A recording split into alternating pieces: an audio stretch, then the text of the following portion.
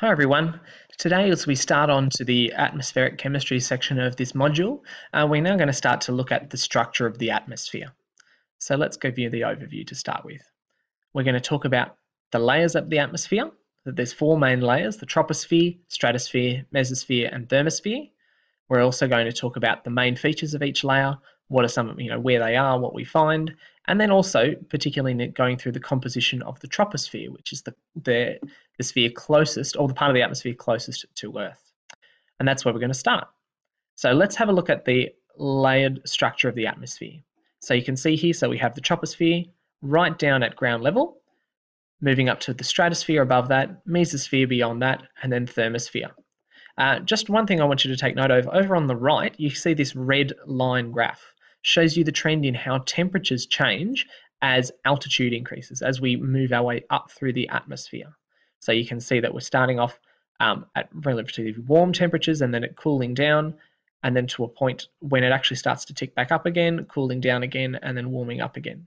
We'll go through exactly why that is as we go through, but then you can also see certain other features that we'd find in particular layers. Okay, so let's start by talking about the troposphere. And also the ozone layer is something that we would find around about that bottom of the stratosphere. That's one of the main reasons that we talk about this in this topic. Okay, so we'll start off by thinking about the troposphere. Okay, so remember that's the area of the atmosphere, or the section of the atmosphere closest to ground level. So it's somewhere between 0 and 10 kilometers in altitude. It varies depending on exactly kind of where you are on the Earth and what the landforms are like. Different at Mount Everest versus here in Coffs Harbour, for example. But that tends to be around about where it finishes. The troposphere is where we have all of our weather events. So the positioning of clouds, wind, all those sorts of things occur in this layer. And that's because most of the air of the atmosphere, or it's by far the densest layer of the atmosphere.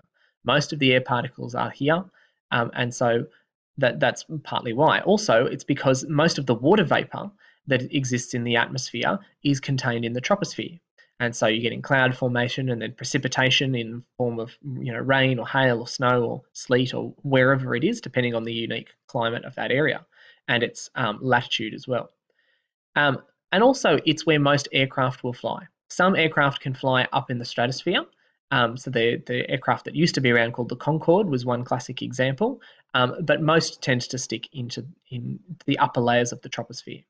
They fly up as high as they can manage in order that there's a lower air pressure, a lower air density. It makes it more fuel efficient and easier for the plane to fly at high altitudes rather than down just about ground level. So it's the highest air pressure because most of the particles, because of gravity, are attracted to the area closest around the Earth. And as altitude increases, the air pressure decreases. That's one of the reasons that it's hard to breathe at high altitudes. Okay, so now we're going to talk about the stratosphere. Okay, so you can see here a picture of a weather balloon. So in a stratosphere, the stratosphere extends from 10 to 50 kilometers in altitude. Okay, so it's above the clouds, so above kind of the weather patterns that would happen.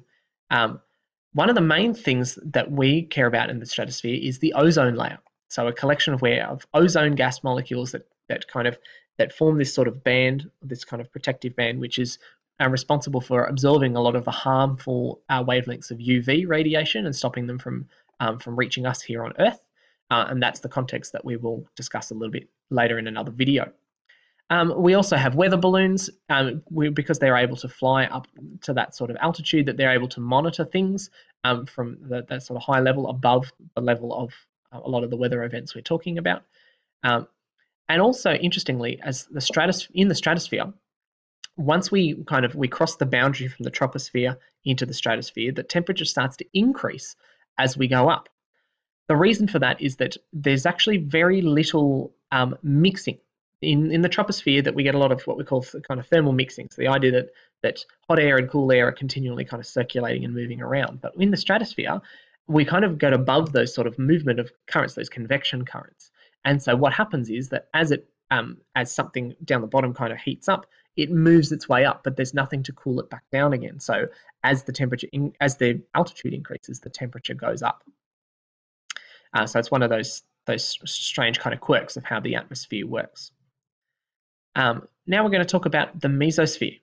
Now, the mesosphere is actually the part of the atmosphere that is probably the least well understood, because weather balloons can't reach up that high, that satellites don't reach down travel that low, and so it's kind of in this kind of grey area in between. So the mesosphere extends from 50 to 85 kilometers in altitude. It's the part of the atmosphere where most meteors and comets would burn up once coming in from outer space. It's also the place where we would find the coldest temperatures, because we've lost that temperature kind of hot gases rising kind of feature from the stratosphere, which doesn't extend up into this layer. And we also are protected against a lot of the solar activity, which changes the temperature in the thermosphere. So not only is it difficult to study, but it's also, things will experience lowest temperatures in that zone. But as we are increasing in altitude, the air pressure is still decreasing. Okay, so now we're going to talk about the thermosphere. So this is 85 kilometers in altitude and beyond. Sometimes we talk about an additional sphere on the outside called the exosphere. Within our syllabus, we tend not to refer to it as much. It just kind of the boundary there and the meaning gets very fuzzy. What we would experience is what we call the northern lights, or aurora borealis, is something that occurs in the thermosphere, that very kind of outside layer of the atmosphere, where you're getting charged particles that come from the sun that travel in the solar wind that makes its way from the sun towards us, that then they kind of congregate around the North Pole and then the South Pole. There's a different version of it, but particularly around the North Pole where we can see it more easily, and you get these amazing kind of colourful swirls. So this image that you can see is actually aurora borealis taken from the International Space Station. Because the International Space Station, and also shuttles as well, when the Space Shuttle program was running, they orbit in the thermosphere, so around about 100 kilometers in altitude. So still very close to Earth. It's still well within kind of our atmosphere, but at a level significantly above the rest of the atmosphere. And the idea is that the boundary between the thermosphere or the exosphere and what we call outer space is generally very vague. Because the particles just become more and more spread apart as you go on, and it kind of just fades into nothingness. There's no kind of defined boundary. There are more definite boundaries between the other layers underneath the thermosphere, where we're seeing a marked kind of change in their properties or their appearance. But we don't see the same thing with the thermosphere. Okay, now we're going to start talking about the composition of the troposphere, bringing ourselves back towards Earth. So this is some data on the composition of the troposphere. What we're seeing is that we've got 3 gases up the top here that are measured in percentage, and then the remainder, which have the asterisks, are measured in parts per million, which is a unit of saying how many gas molecules per million molecules of gas mixture, of molecules of air.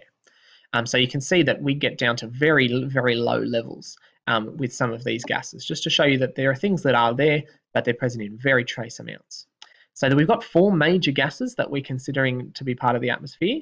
And so with that, we're thinking these top 4. Now, carbon dioxide here, we're measuring in parts per million still, because it's still a very low number, but it's much more concentrated than even the next highest gas, which would be neon. And these days, the level of carbon dioxide, depending on where you are in the atmosphere, is beyond 400 parts per million. That's the sort of value which makes scientists very nervous when we're thinking about climate change, because it's at levels that are much higher than it ever has been in the past, and at an accelerating rate, which is what concerns people. Now, water vapor is also present in the troposphere, but the percentage varies, because it's very much varies with altitude. It varies with the latitude where it is on the Earth, what the climate is like. Is it near the equator? Is it near the poles? Is it desert? Is it in a rainforest kind of area?